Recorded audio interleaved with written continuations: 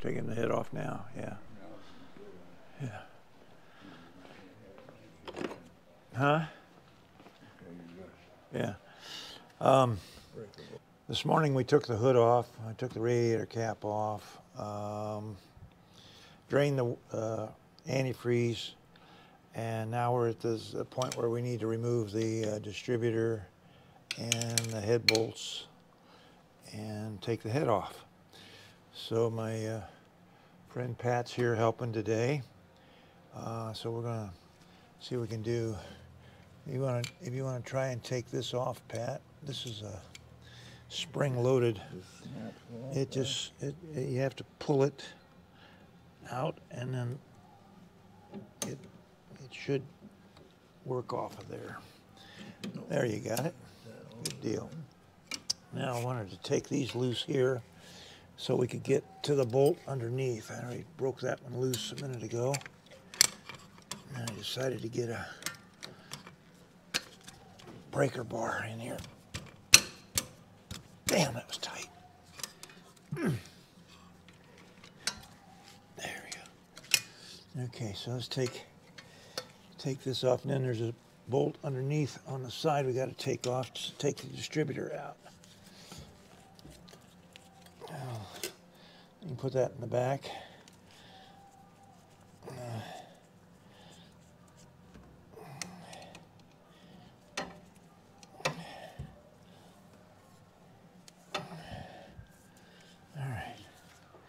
Now there's a bolt right here, 9/16, I think, half or 9. There should be one wrench laying there, if not over. I think that's 11/16. But okay, let's see. Yeah, I'll go ahead and take the rest of these bolts loose, and then I'll bring you back. Okay. We've got all the head bolts, our head bolt nuts loose, and then we're going to take this bolt out. So this distributor will lift out now, and then we just simply unscrew it off of here, off the cable.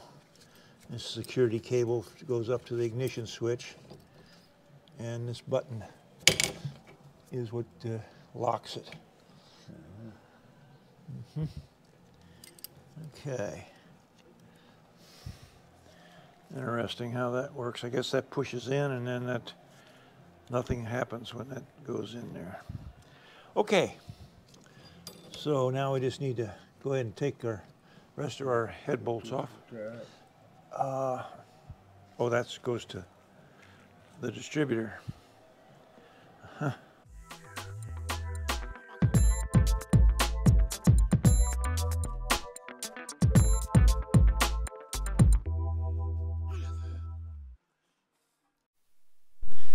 Okay, we've taken all the head bolt nuts off the head.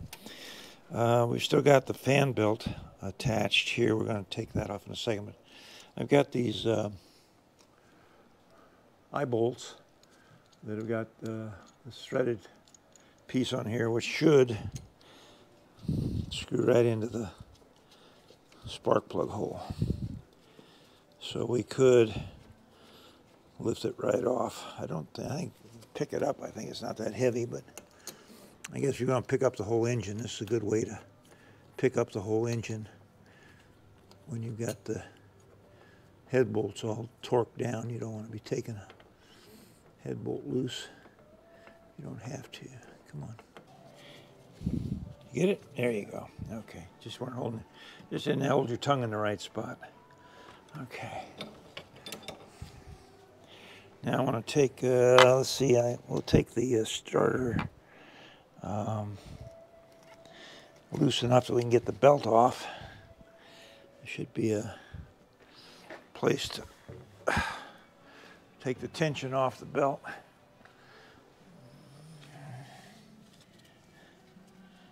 Yeah, I feel like a pretty good sized bolt there. 3/4, maybe 5/8. All right, what we're going to do next is we're going to bring the roll of gantry over here to lift this head off.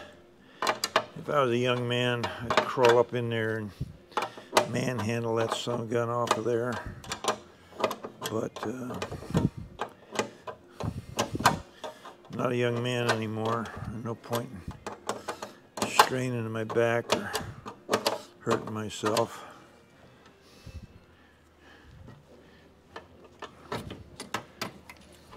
Yeah, it just came loose. Oop, it came off. Okay.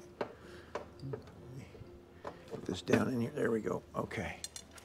Just like that. And those are out of the way.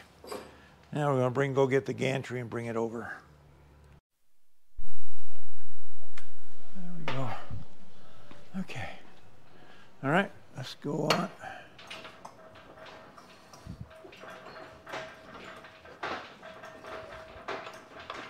Okay.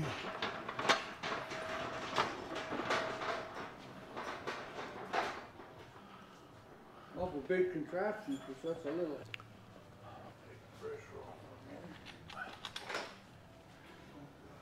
Got a little pressure going on? Oh.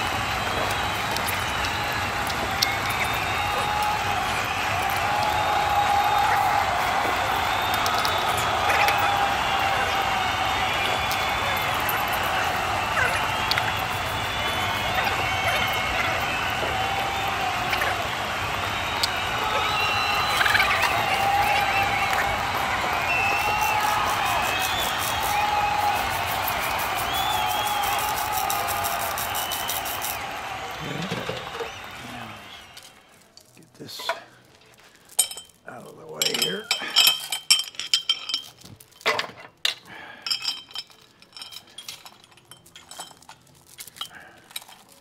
Okay. Now let's pull the gantry back out of the road here. Okay. What we're looking at now is the top of the engine, top of the block with the head off. This is their distributor cable, distributor cap, and we're looking at, and I can turn that. Isn't that interesting? I thought we had a stuck valve, but it turns in there. Let's see if it goes up and down without any effort. Put it on here. Yeah. Okay. Now we turn the motor over. I think we're in gear. Yeah, got it in gear.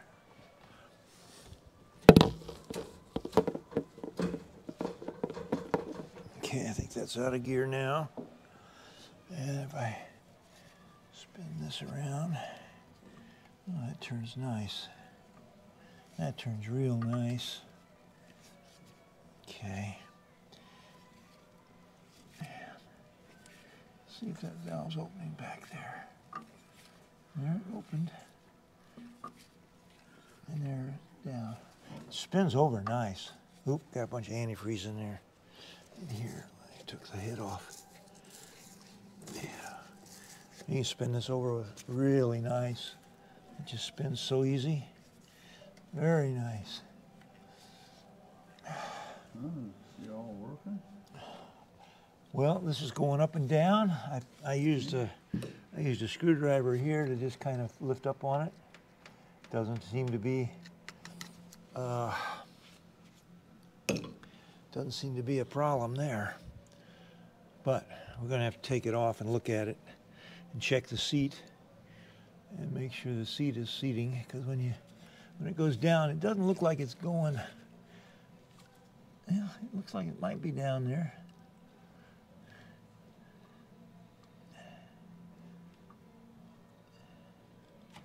Well, if you miss it just a tiny bit. Okay, we'll see you when you get back.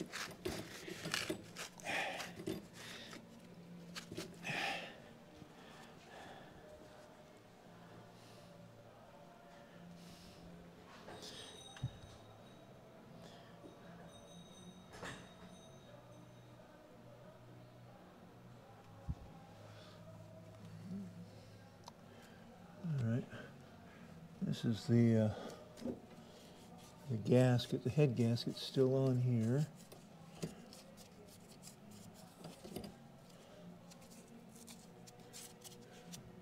And near as I can tell, looking at it, doesn't seem to be any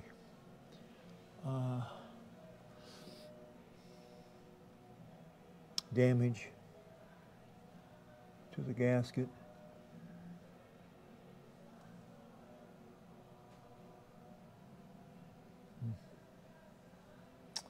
So,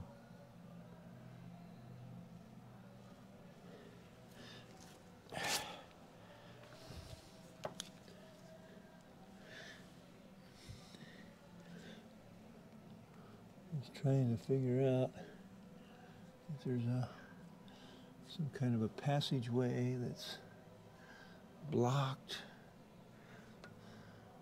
anywhere.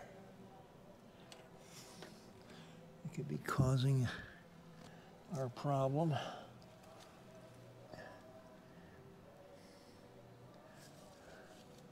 Everything's wide open. Everything's wide open. See right down between the cylinders there.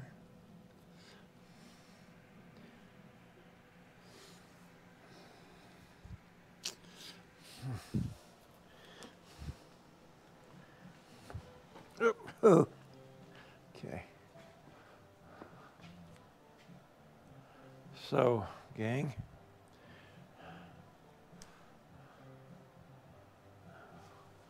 bring you back in a little bit.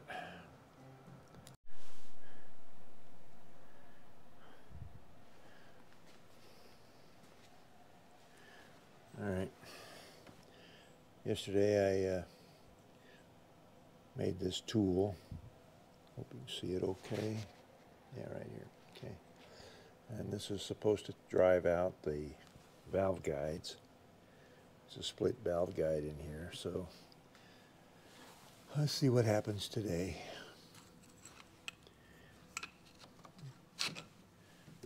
Let's see here. Man, pry this up.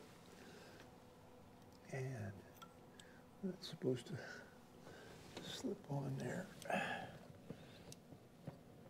But it's not. Okay. I'm going to have to make this a little wider.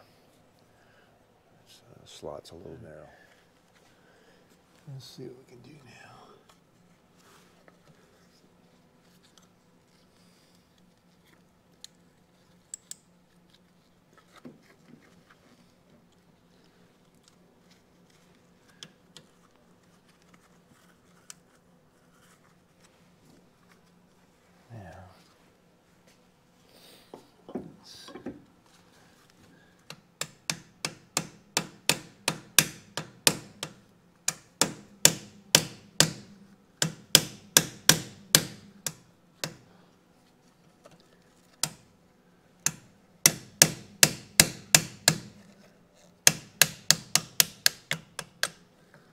Okay.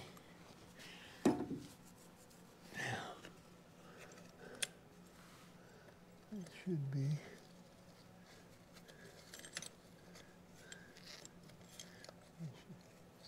coming out. Okay. There's one half.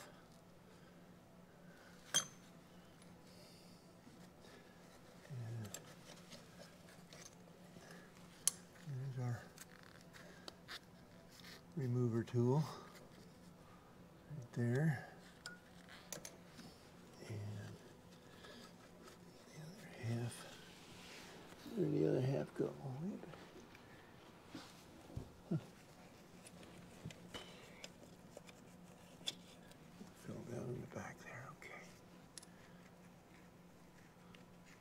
There's our valve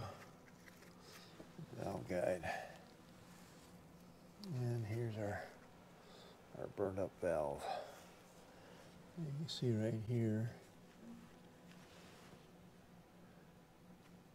Let me turn this. Let's see where it's from about here over there. It's burnt. So you need a new valve.